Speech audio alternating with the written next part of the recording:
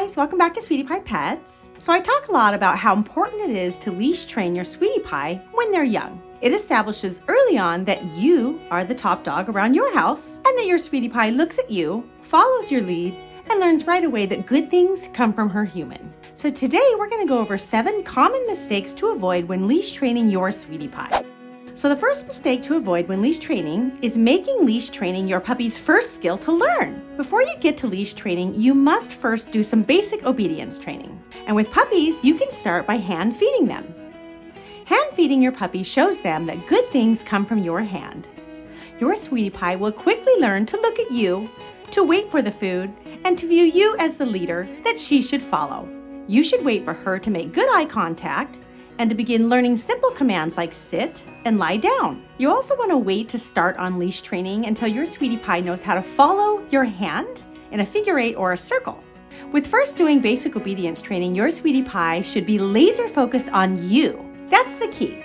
So do some basic obedience training well before you even think about putting on a harness or a leash. The next mistake to avoid is to put the harness and leash on and then just expect your puppy to automatically follow you around. Wearing a harness or a collar is something your Sweetie Pie will need to get used to. And then learning how to follow your lead on a leash is a skill that must be taught. The first time you put a leash or harness on your Sweetie Pie, she will have no idea what you want. So it's important to introduce her to the leash gradually. First, putting on the harness and of course rewarding your Sweetie Pie with treats. Allow her to have a few short sessions just wearing the harness and make it a positive experience. After several days or weeks of getting used to the harness, you can finally attach the leash, but don't pick it up just yet. Let her drag the leash around behind her so she can adjust to the feeling of the added weight. Again, lots of positive rewards so that she knows she's doing a good job. You're a good baby, yes. The third mistake people will make is to take their puppy outside to work on leash training. Now, eventually you'll want your puppy to walk on a leash outside, but at first you should stay inside where your Sweetie Pie is most comfortable and there are fewer distractions. Outside or at the park is just full of distractions and noises, so she's probably going to struggle to follow your lead when she's placed in an unfamiliar setting with interesting smells and noises to discover.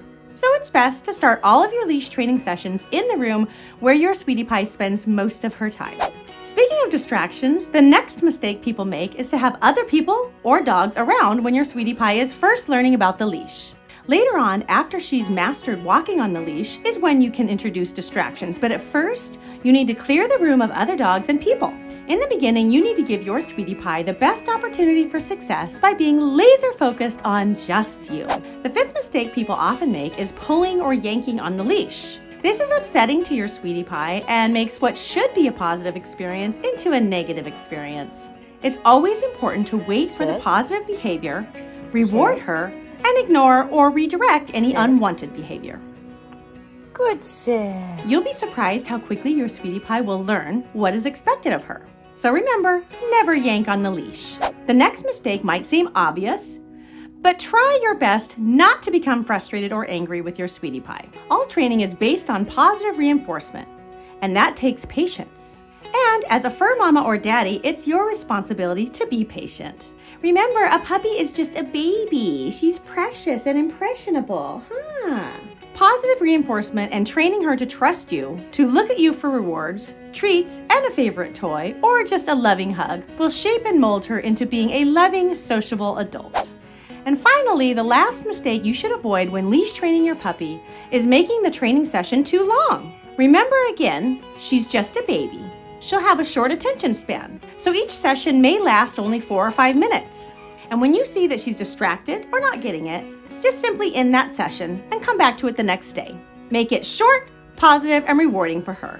So these are the mistakes to avoid when leash training your puppy. I hope that you find this video helpful and fun. If you'd like to support my channel, go to the link tree in the description for all the wonderful products I recommend. Are you growling? What are you growling at? There's nobody over there. Oh, are you growling at the picture?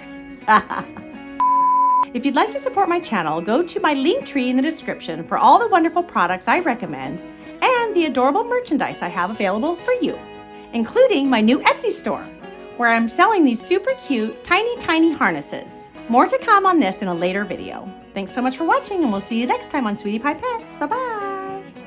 Say bye. He's a good boy.